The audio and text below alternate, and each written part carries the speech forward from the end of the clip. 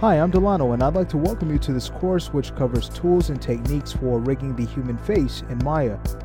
Rigging can be intimidating, especially when it comes to setting up something as complex as the face. This course was created to remove those fears and instead make this process a fun and educational one. Throughout the course, we'll focus on providing the animator with the control they need to create natural expressions with a control rig that computes fast.